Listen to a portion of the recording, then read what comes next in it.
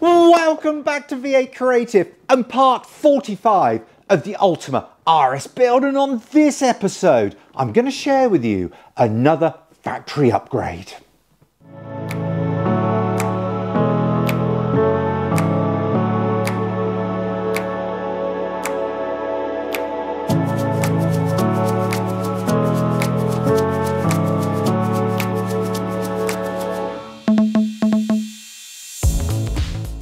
Yes, welcome back to the Dean Den and another dose of V8 Creative spannering. And on this episode, as you heard in the intro, I'm going to be sharing with you yet another factory upgrade that has just been launched. And this one in particular, I have had a personal input because it is one thing on the car that I particularly wanted. But anyway, more about that later. And I'm pretty sure those of you out there building one of these cars or thinking of building one will want this upgrade. But anyway, let's put that aside for now.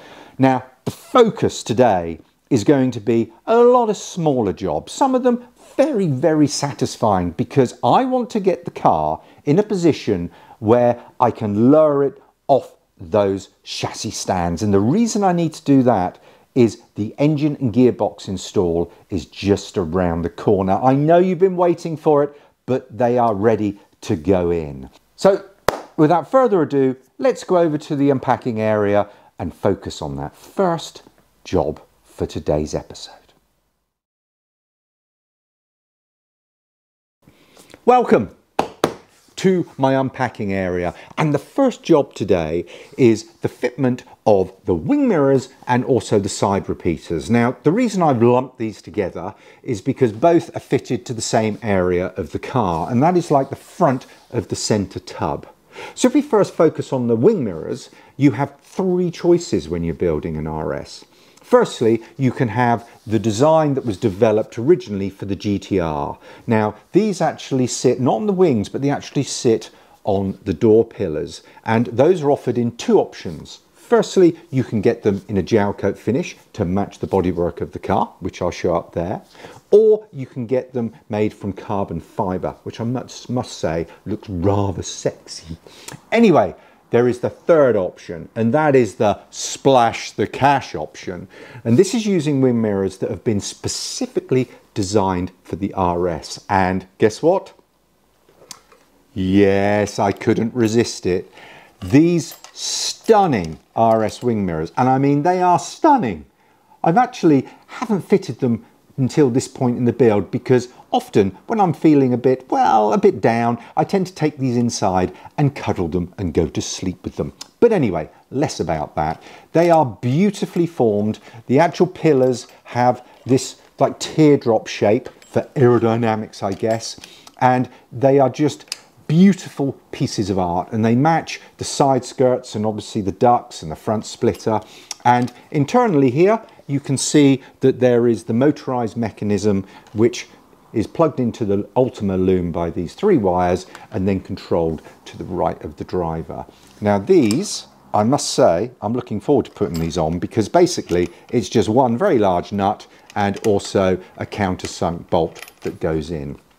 Now the holes for drilling these, Jeff did this during the body pre-fit, but it's a pretty easy job to drill these holes because Ultima provide all the details of exactly where they need to go.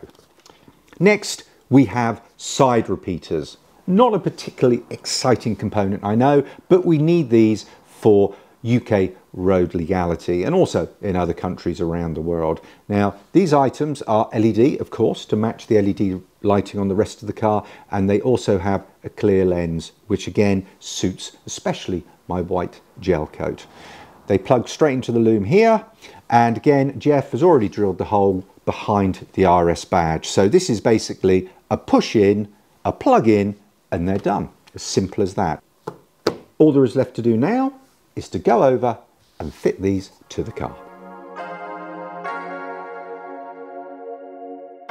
It's these sort of jobs I really like. Basically, you don't even have to drill, you don't have to file. All you do is you screw on one bolt and one nut and it's complete. Okay, a bit of wiring, but that's pretty straightforward. So as you can see here on the center tub, Jeff has drilled the large hole and a smaller hole. And this beautiful wing mirror, all you do is you thread through the wires and she sits just like so. Wow, look at that, look at that. Right, let me just get a spanner and we'll bolt her on. So what Ultima do is they kindly provide washers for both fasteners that are profiled to the inside sort of curvature of the center section. So what I'm going to do is feed this through again.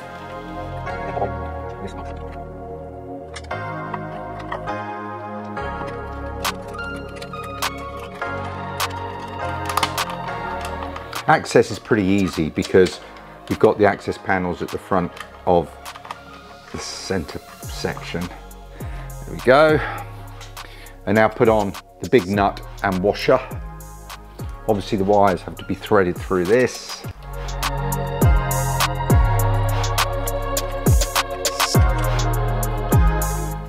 I'm rotating the washer to make sure it sits correctly.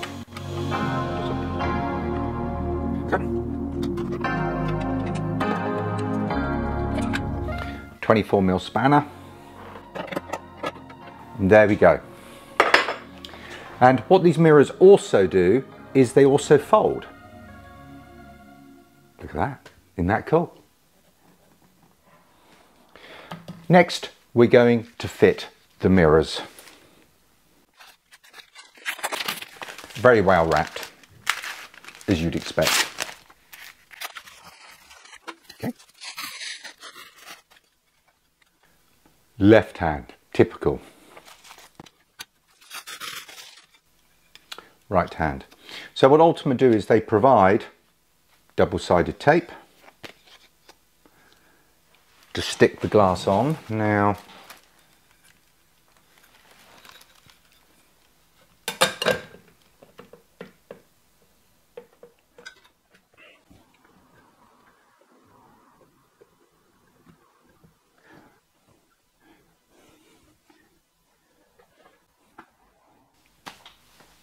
all done. Looks pretty cool, doesn't it?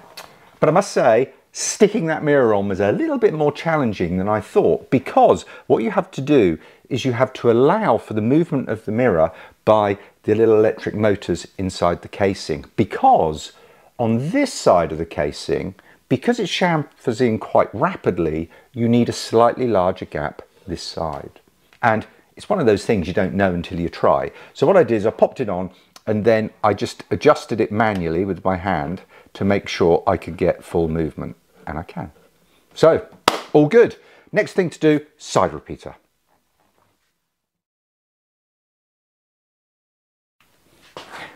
Now the side repeater comes with a grommet, which you take off first, which is this here. And then you pop the grommet in the hole, like so, making sure that it is seated correctly and goes all the way through, which it does. And then it's just simply push this home. Now, I'm not sure which way up the LEDs go, but I'm going to put them vertical. Beautiful. All done.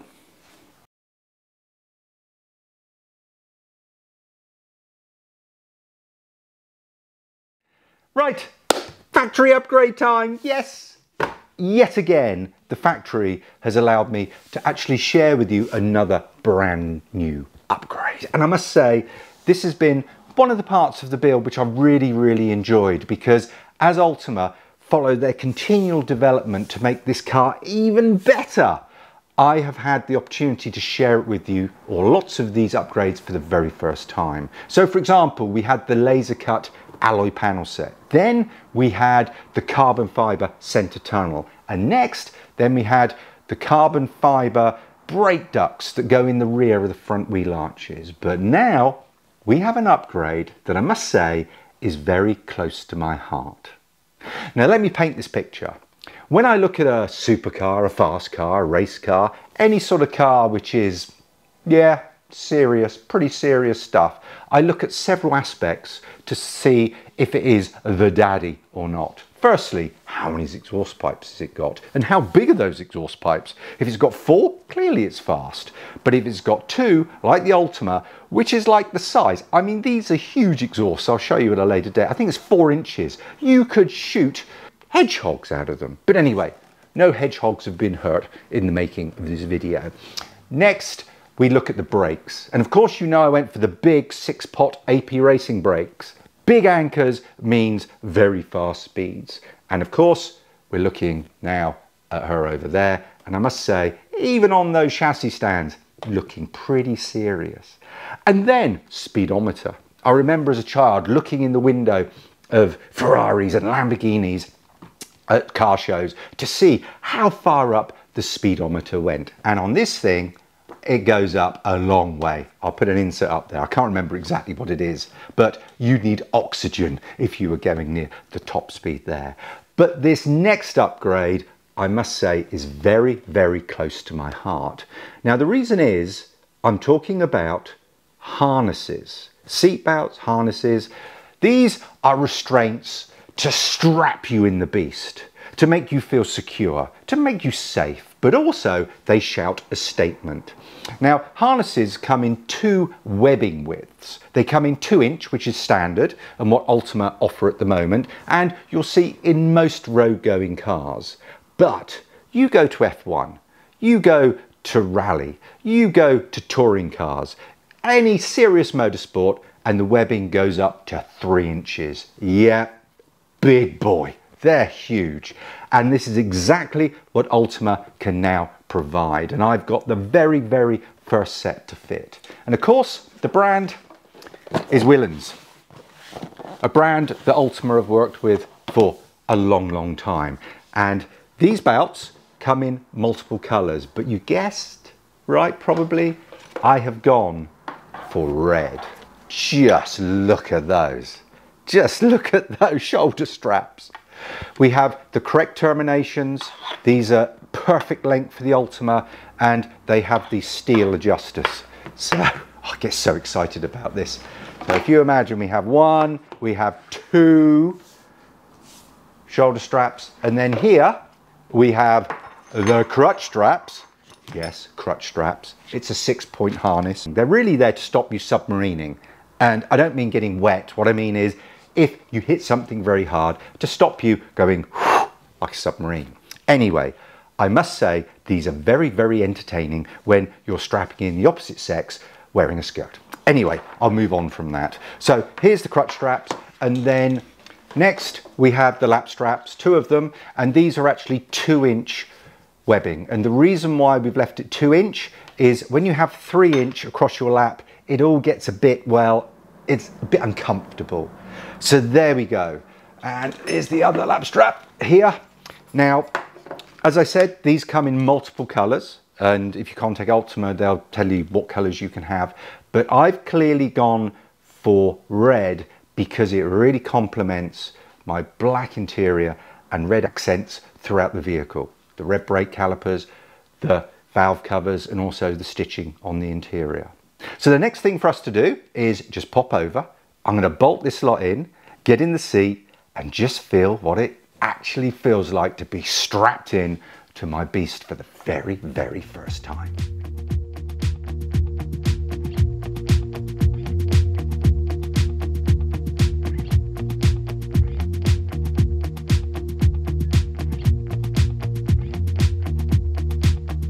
I'm not heading for the stars, driving down the boulevard at night. Playing Coldplay on repeat, watching people on the street as I go by. And it doesn't even matter to me where. Welcome inside the RS cockpit. Now, before I put these full harnesses on, what I want to do is finish off this rear bulkhead. So basically what that is sticking on this centre bit of carpet, which is still loose, and also trimming the bottom so it fits perfectly against this chassis tube. Now, the first thing I'm going to do is make sure this is positioned so it can seamlessly join the carpet that's there already, which is a little bit tricky, I would say. So Live your life within the moment, and don't go wait until the morning. You never know when it is over. All that I know is we'll get older. So let us dance this night away.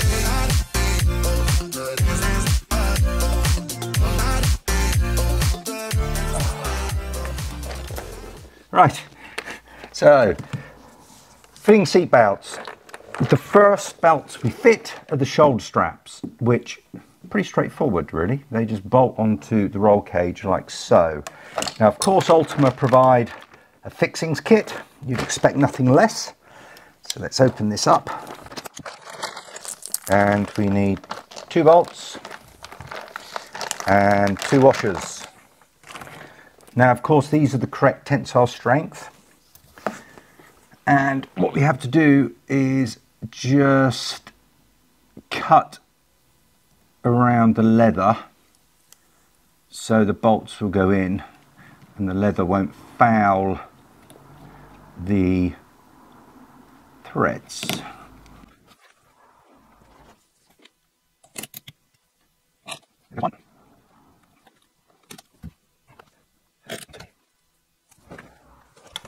First is to fit the shoulder straps. Take 1 bolt, 1 chamfered washer through the fastening and screw it in. Do the same with the other one. And you can probably see by now how this is lifting the interior instantly. It makes quite a difference.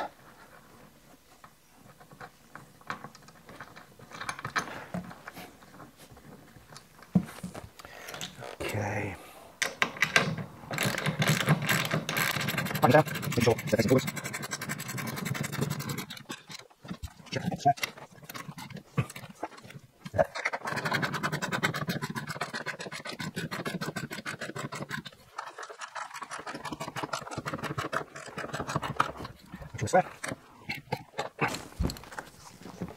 There we go.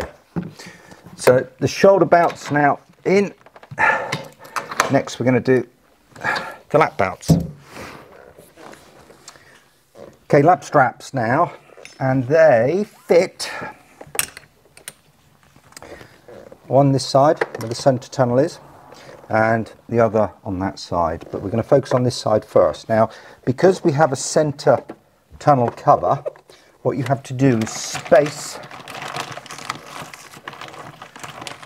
these bolts out.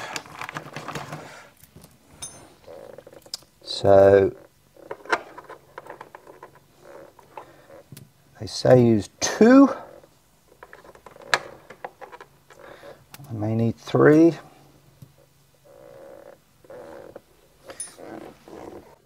Okay. Just make sure I get this all around. So that needs to go like so, goes like that.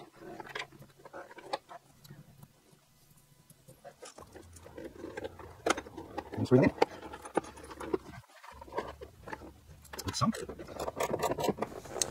Now these go up at a 45-degree angle.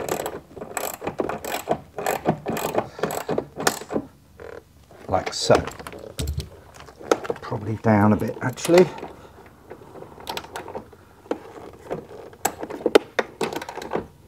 Like that. And they go up over like so. Now we'll do the other side. So this belt this side, same principle, requires 1 washer at the back, 1 washer at the front. Make sure the carpet is cut so it doesn't get crushed.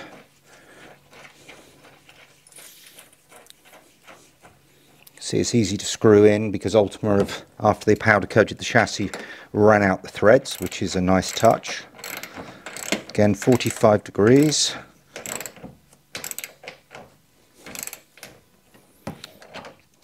Right, we have shoulder straps in place, lap straps in place, and now all that's left are the crutch straps. Now what Ultima do is they provide a diagram with the measurements on to show you where to drill in the floor for the fastenings for those two bouts. So let me just get the crutch strap.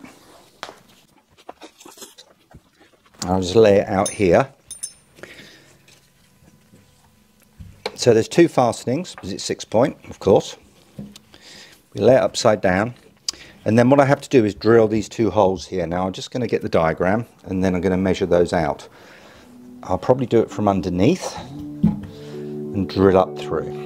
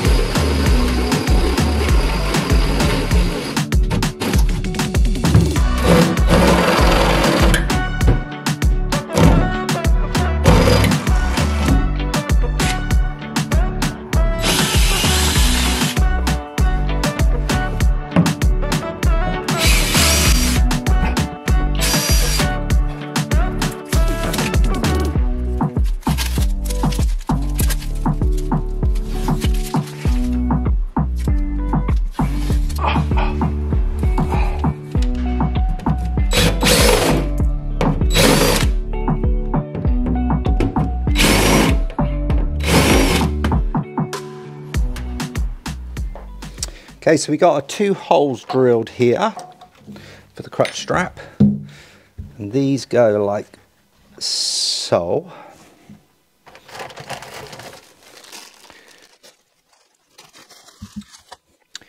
Here are the bolts and lock nuts.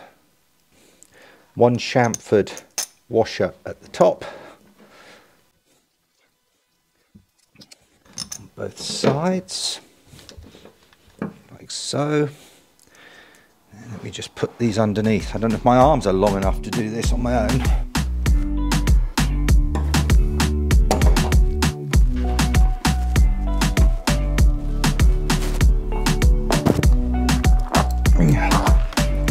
Let's see if this works underneath.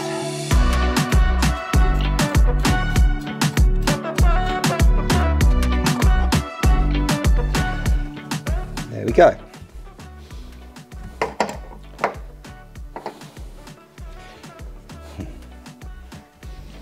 Right, so that's the crutch straps done. Right, so they're all done now. So what we do next is we pop the seat in.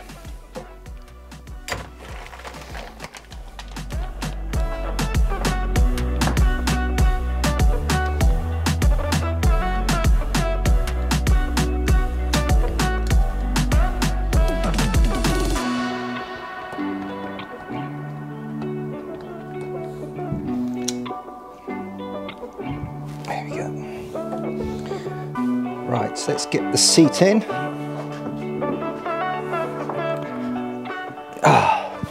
You've got to be careful putting the seat in and out because there's metal rails on the bottom of it and you don't want those to scratch the carbon. Right, so now I've got to get this through this hole here.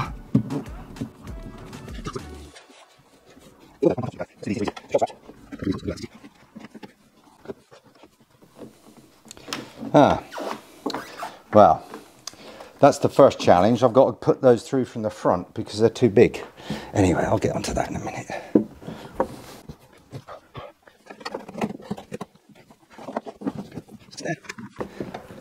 They're easy.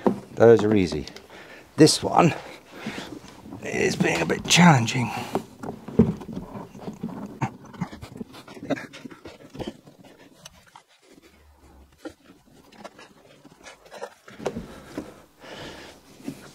Okay, and then that clips on like so.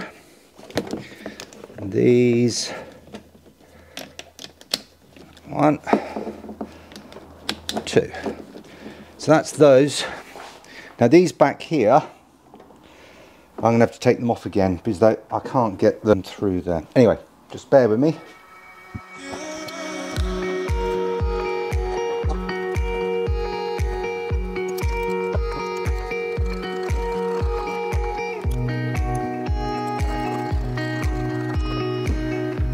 There we go. Okay, so all of these are in. Let's plug these in here. They need to be loosened off. Nice, easy. Go, 1.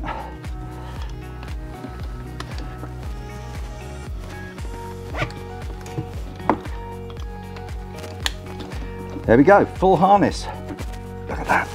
Look at that. Right, let's bolt the seat in and then I'm going to jump in.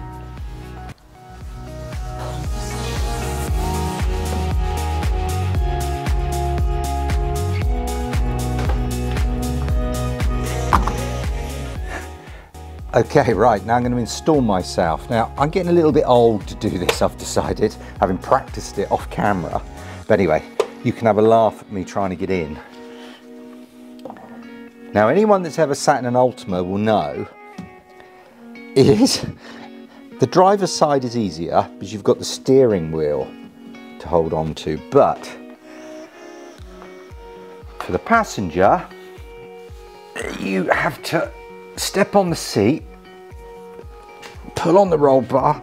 Right, I'm not saying I'm a professional at this, but, and then you lower yourself down. There we go.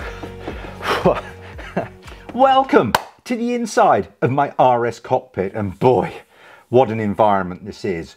Roll cage wrapping around me, carbon fibre everywhere, and hugged in this amazing bucket seat. So all there's left to do is weld me in with this full harness. So first of all, crutch strap, pull that up, then lap straps. I know you can't see these, but you know what I'm doing.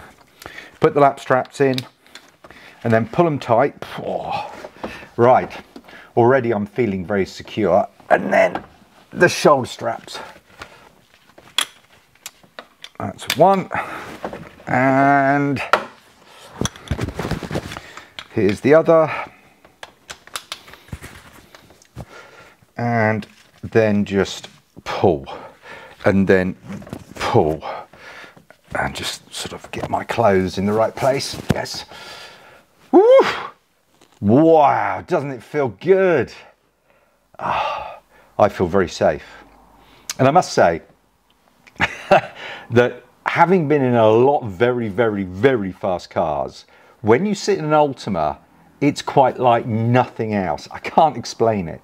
I think what it is it feels like your feet are dangling out the front of the car because there's a lot of kit behind you, and just in front of you, that sort of bonnet or front canopy just disappears, and then you just see those 2 wheel arches ahead of you, which they look so aggressive, especially with those vents in, which the RS has as an upgrade. So, and there we are. I am feeling very safe, very secure, and very manly with my 3-inch webbing.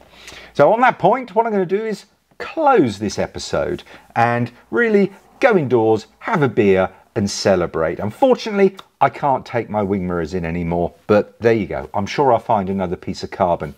Yeah, maybe the rear wing, but that's a bit big to cuddle. Anyway, next episode is going to be a biggie because I'm going to get the RS back on the floor, on its rubber. And to do that, I need my son, so I've booked him in.